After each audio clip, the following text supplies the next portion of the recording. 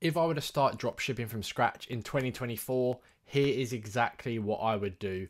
A step-by-step guide covering everything from building a Shopify website, apps I would include, to getting free traffic to your website to get those first few sales without spending any money on ads, then moving over to paid ads, just everything that I think is important that you need in place before you even consider launching a business on Shopify. This is specifically tailored towards e-commerce and dropshipping. It certainly is relevant if you've got your own brand and stock and things like that. But this is everything that I use in my business today that is incredibly important and that I think even new businesses should use as well. Now, just before we do jump into this, I want to give a quick mention to my free Discord community. We've had this for about 2 years now. There's over 450 members in there. We have different sections. You can chat with people, you can chat with myself, you can chat with other experts. We've got a general chat, Google ads, Facebook ads, product research, email marketing, and a place you can share your results as well. It's a community full of like-minded people. If you've ever got a burning question about e-commerce or Google ads or dropshipping or anything, you can ask it in here. I'm active every single day and it's just a great place to be.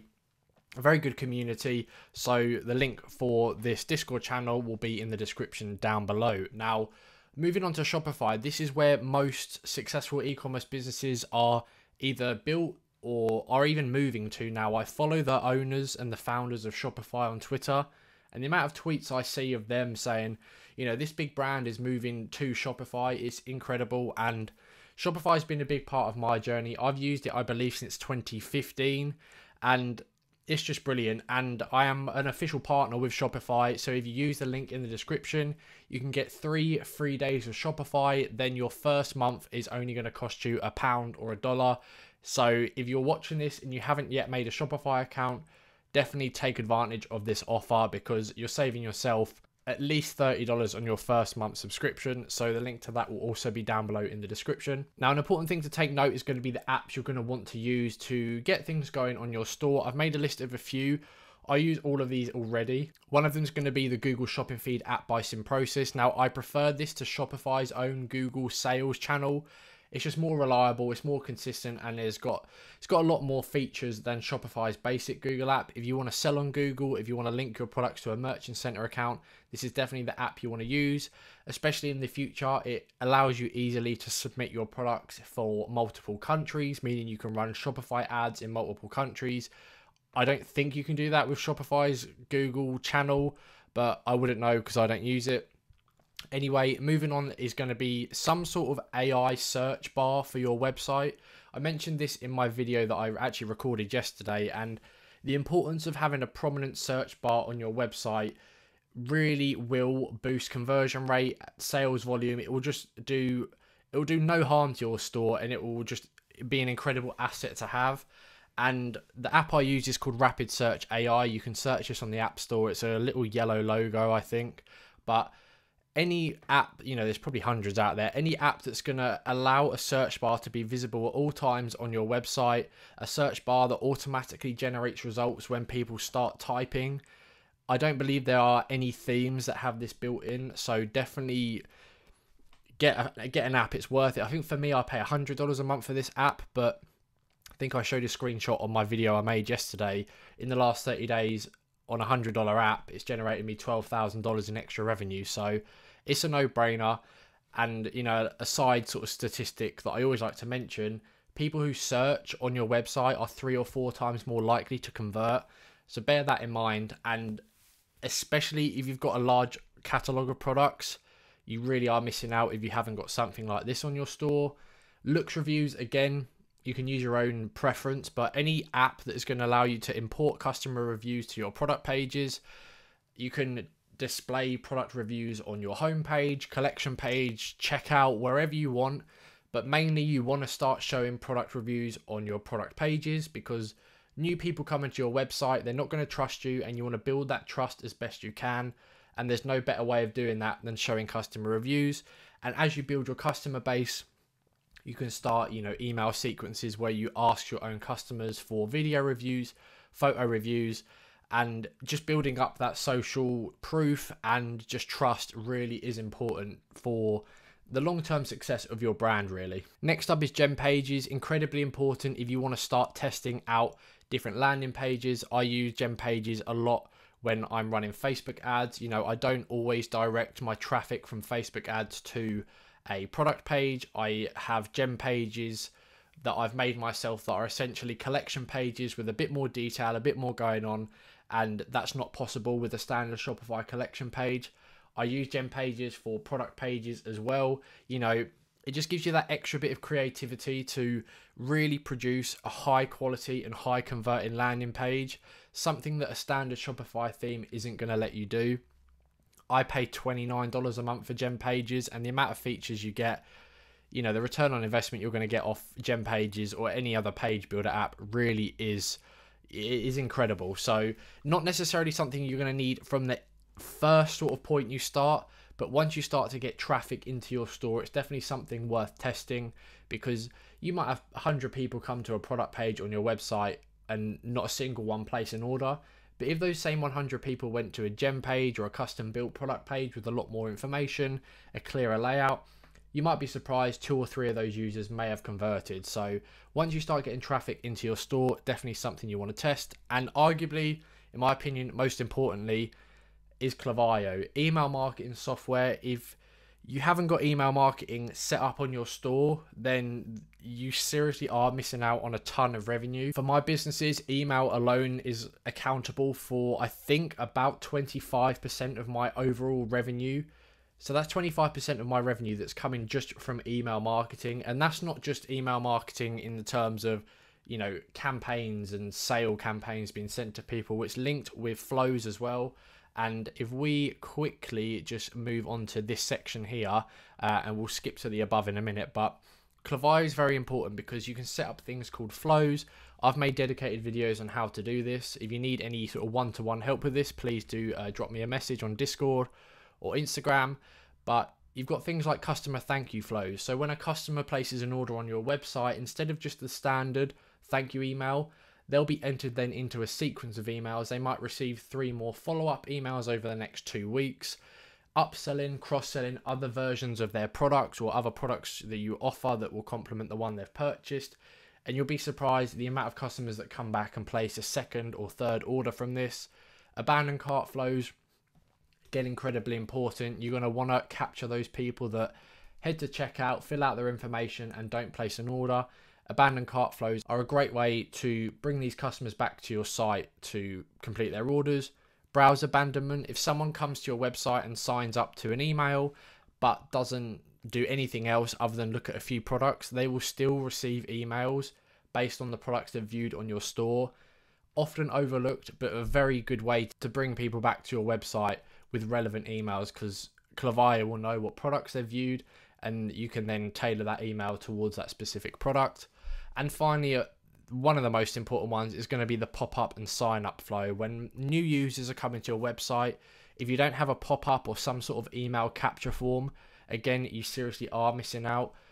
These sort of flows are designed, you know, once someone enters their email, they'll be entered into a flow or a sequence where they receive, again, I believe my pop-up flow, about 4 emails over 7 days, enticing them with, you know, a discount, showing them a variety of products.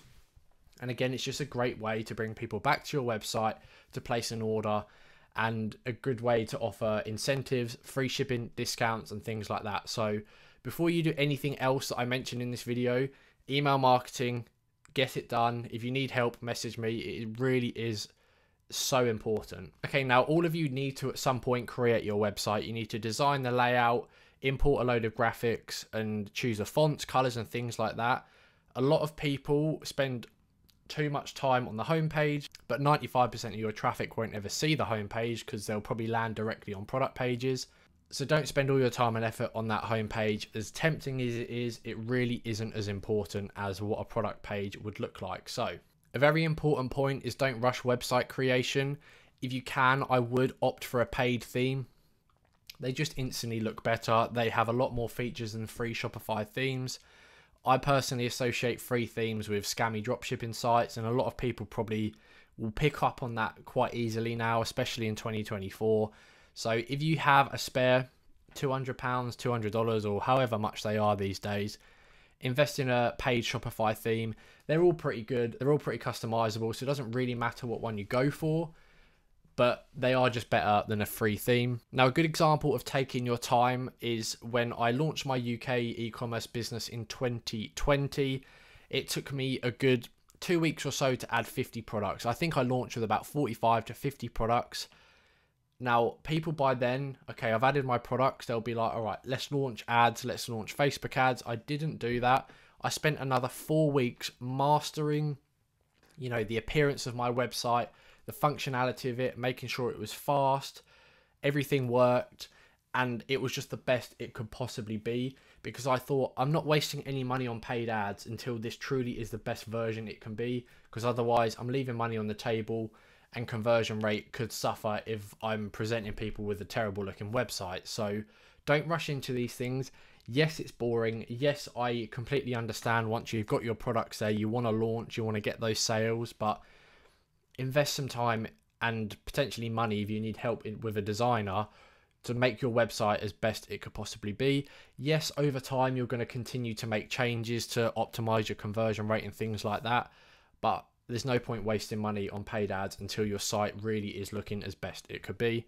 Now, a popular question for beginners: should I have a niche store? Should I have a general store? They're both very good options.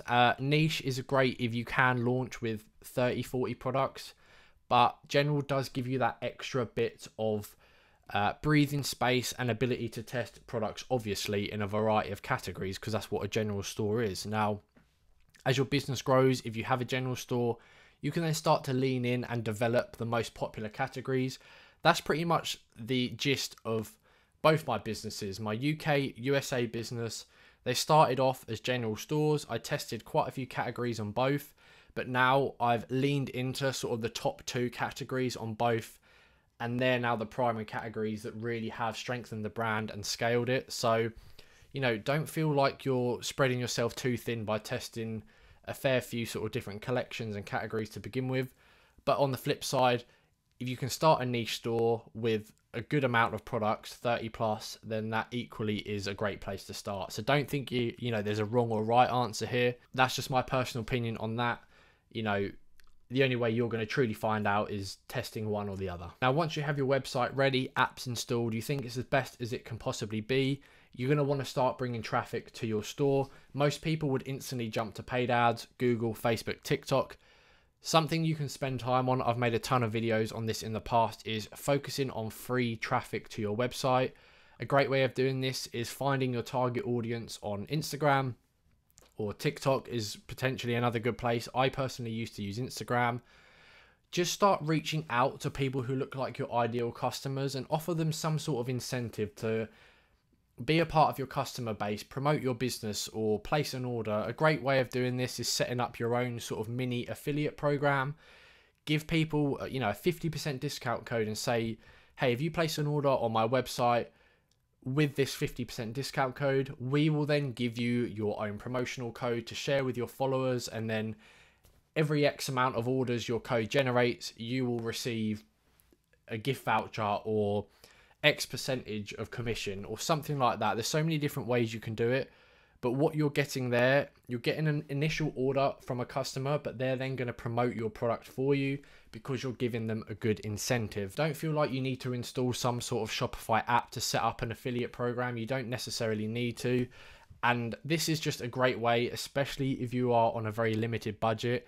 It really is a great way to get those first few orders in, get the momentum, and get people promoting your business for you without really you paying a penny for it. Now, obviously, there's going to come a time where you want to start paid ads. You've got Google, TikTok, Pinterest, Bing, Facebook. There's so many different routes you can go with paid ads. Now, I really think one at a time is the best play here, because especially if you've got a limited budget, you don't want to be testing TikTok, Google, and Facebook all at the same time, because you might have to split your budget 3 ways there, and you're not going to get anywhere with any of the platforms. Now, there's no right or wrong answer of which one you should start with, but way to view this, I'd say, if you're in the position where you've got an approved, active Google Merchant Center account, I would pursue that first, because that's quite difficult in itself. I'm sure many of you may know it's quite difficult to actually get your Merchant Center approved. So if you've got one, that really is a valuable asset to your business, and I would use that to start running Google shopping campaigns as your first sort of means of testing paid traffic. It's a lot easier to burn through cash on TikTok and Facebook, whereas Google, you can be more cautious, and the types of people using Google, it's intent-based search. You're going to instantly be showing your ads to people who are searching for your product. And this is, again, exactly what I did with the UK business. Started with Google. Once it was profitable, I reinvested those profits into other channels such as Meta. I now use Pinterest. I now use Microsoft/Bing ads as well. So I didn't start all of those ad platforms at the same time. I started with Google, moved to Facebook, and then introduced in the background Pinterest and Bing. They probably only account for sort of 5% of my revenue, but they're highly profitable. But the point is here, focus on one at a time. Do not spread yourself too thin. Now, that is essentially the sort of steps I would take to launch a successful Shopify business, whether it's dropshipping or building your own brand. And these are the steps that I took. Again, you know, 4 years ago with my UK business, like I've kept saying, this video is a great example. I am actually opening a few spots for one-on-one mentorship in Q4 of this year. I've had a few people message me already and a couple people join. If you want more one-to-one help from myself, where we can have one-on-one calls and things like that, we can focus on building a Google ad strategy for you, Meta ad strategy. I could help you introduce other platforms like I've mentioned, Pinterest, Bing, anything that I've essentially used to scale my brands to over $10 million in sales over the last couple of years. I can essentially share with you, help grow your business, whether you're on Shopify or another platform. But like I've always said, it's not just about the paid ads. It's about building a long-term brand that you could potentially exit in a few years' time. And again, like I always say, it's not just about building a rubbish little Shopify dropshipping store. It's something that you want to be proud of. You want a successful business. You're going to want, you know, a loyal, happy customer base, which dropshippers just can't achieve. So if you need one-on-one help with this, get in touch either on Discord or drop me a message on Instagram. I'm only going to probably be taking on 3 or 4 more people for this because I simply don't have the time for any more than that. So feel free to reach out on Instagram. We'll sort something out. And yeah, if you've got any questions about this video, leave a comment down below. Other than that, thank you very much for watching, and I'll see you in the next video.